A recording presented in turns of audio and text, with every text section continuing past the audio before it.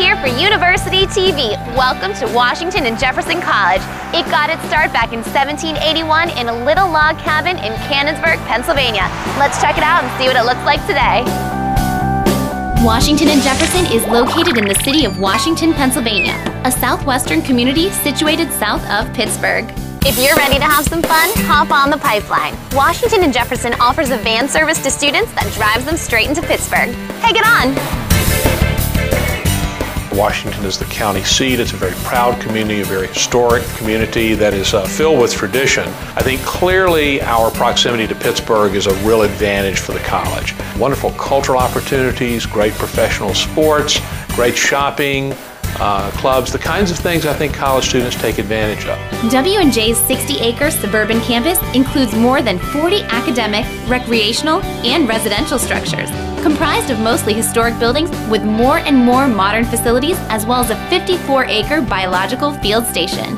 Washington and Jefferson enrolls around 1,500 students, 53% male, 47% female, and 6% minority students. The student-to-faculty ratio is a low 12-to-1. I don't think there's a typical W&J student. That's one of the things I love about teaching here, is I have so many different students from so many different backgrounds. Applicants to Washington and Jefferson College are asked to submit a personal statement, their official high school record, board scores, and a letter of recommendation from their guidance counselor. Additional letters of recommendation and extracurricular activities are also considered. We do require a personal statement or an essay as a part of the application process, and that's really an opportunity for the student to tell us something about who they are that we might not otherwise be aware of in that application. W&J charges roughly $31,000 in yearly tuition, with additional room and board fees over $8,000. Over 80% of students receive assistance. W&J offers more than 20 academic majors, as well as a variety of minors, emphases, and concentrations, including entrepreneurial studies and professional writing. Some of the favorite majors among students are biology, business administration, English, and political science. Plus, W&J is internationally known for their pre-law and pre-health programs. We have a lot of very young faculty at the college right now, and it's a very exciting time to be here. Faculty are coming in, they're setting up laboratories, and they're having students working in the laboratories, doing independent projects, serious work, and they're publishing. Of Washington and Jefferson's full-time faculty, more than 85% hold a terminal degree in their field. Professors are always available. They're really flexible with their office hours. I even have a few of their cell phone numbers and house numbers, which they give out freely. And then even, outside of their office hours, they make themselves available. I think one of the great things is our professors eat with us in the commons, so, we see them in there all the time. A lot of them live right around campus, so they'll have study sessions at their home, make dinner. The W&J presidents participate in NCAA Division III athletics and offer 26 competitive opportunities in varsity sports for women and men. The presidents have won more than 30 athletic conference championships and produced 20 academic All-American athletes. W&J is also the smallest school to ever compete in the Rose Bowl. The spirit's awesome.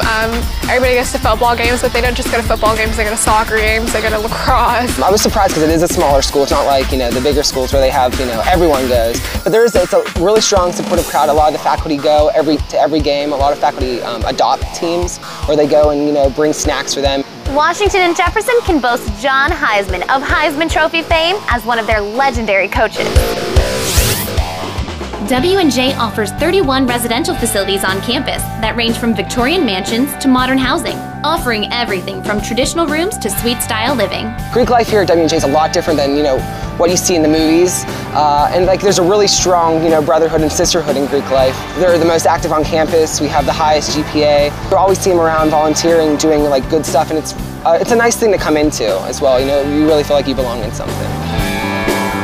There are more than 80 different organizations, including academic honoraries and activities including the Ski Club, the Red and Black newspaper, and the Franklin Literary Society. Intramurals are really big here on campus. Like dodgeball, we have over intercession. There's 40 teams that go out and have a big dodgeball tournament. There's lots of grass, so we play frisbee. We even played late night flashlight tag the one night. Sled riding's fun during the winter. We have concerts and comedians. So there's always something to do. There are 6 national fraternities and 4 sororities, with events such as Greek Week, Homecoming Weekend, and Spring Concert, all very popular on campus. W&J operates on a 4-1-4 academic calendar. Students take 4 courses in the fall and spring semesters, and just 1 course in the month of January. This gives them the opportunity to concentrate on their field of study, branch out into new areas, or travel with one of the many intersession trips.